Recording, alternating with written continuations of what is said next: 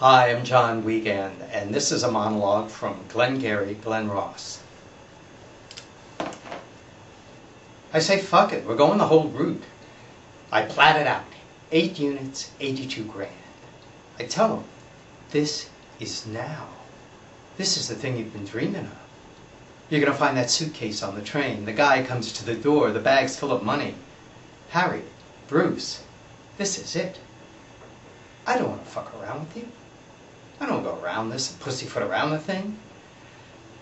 You have to look back on this. I do too. I came here to do good for you. And me. For both of us. Why take an interim position? The only arrangement I'll accept is full investment. Period. The whole 8 units. I lock on them. All on them. Nothing on me. All my thoughts are on them. I hold in my mind the last thought I spoke. Now is the time. And he reaches, picks up the pen and signs. He passes it to her. She signs. It was so fucking solemn. I just let it sit. I nod at them like this.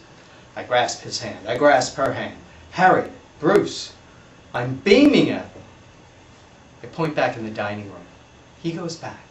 He brings us drinks, little shot glasses, a pattern in them, and we toast in silence. Thank you.